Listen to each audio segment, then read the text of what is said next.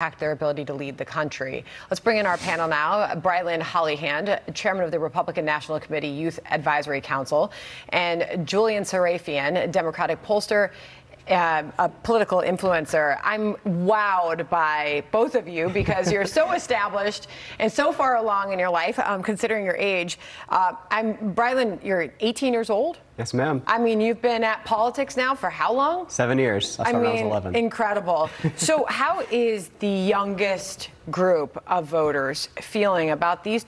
I won't just ask about one candidate or the other guy. I'll ask you about both candidates, and let's just start with their age. Oh, absolutely. Well, first of all, I'll say this book release week, I'm here in New York. I've got a copy for you right here just for you. Thank you very much, Brilyn. Your audience can get them on Amazon right now, one generation away. Now, as for the question, I don't think my generation is necessarily concerned about age. We're concerned about cognitive ability, and it was clear in that debate that Joe Biden's not cognitively there.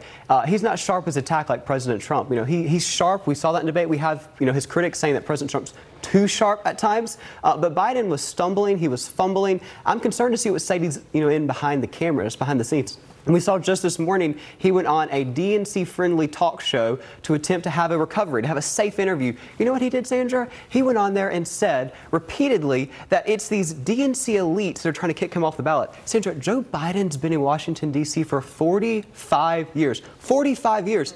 He's the definition of a DNC elite. What is he talking about? My generation's fed up. Let's let Julian respond now. As I put up on the screen, Julian, and welcome to you, the 18 to 29-year-olds who say that they are backing, more of them are backing former President Donald Trump than current President Joe Biden. So it's 40 to 48%. There's 12% who don't know or they refused to answer. So is there concern, not just from your age group of voters, but from your party about Joe Biden's ability to lead?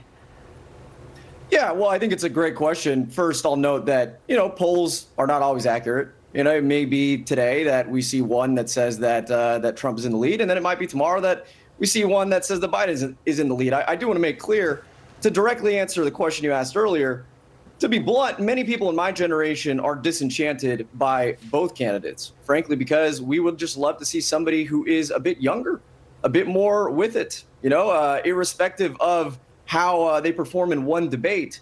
We connect more readily and easily with folks in Gen X, with millennials, obviously, and certainly with folks in Gen Z.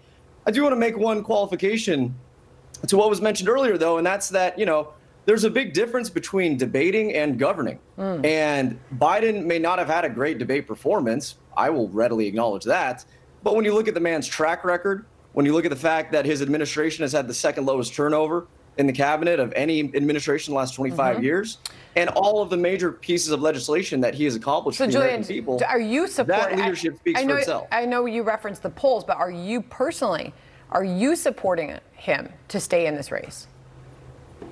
I am, but I also don't have a real say, if I'm being honest. No, you're a voter. You're a voter, and you're in the voting block that we're talking about. You're right. So let me get you back in. My position on it, to be frank with you, is this late in the race, I think it would just be a chaotic mess to try to plug somebody else in. Biden, for me, as a Democrat, as a voter, he was not even in my top 5 for the nominee back in 2020. I've been very open about that on my platform, but this is where we're at. Safe to say I don't sense a lot of enthusiasm there from you.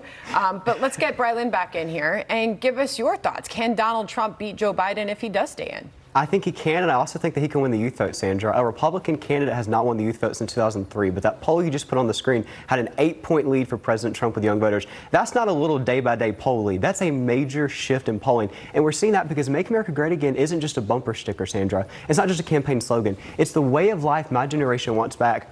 Our guest here mentioned to look at Joe Biden's track record. I'm looking at his track record, and all I'm seeing is failure after failure after failure. I then look at his history, and this wasn't just an isolated incident. We've seen this for 3+ years of Joe Biden not just stuttering, blundering, losing his train of thought, losing sentences, falling up and down the stairs of Air Force One. My generation is concerned about this, and absolutely, youth voters have a say despite what he said, and we have a voice. You think you have a lot of enthusiasm on your side? Absolutely, yes. Going into the convention, we're seeing that. Julian, real quick, final thought from you.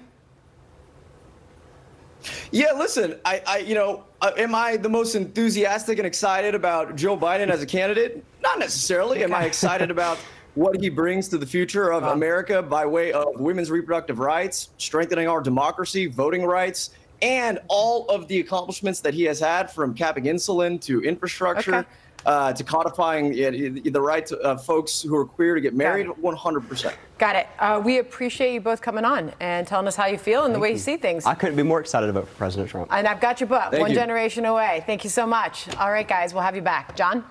Sandra, Russia hitting a children's hospital in a daytime strike in Kiev. The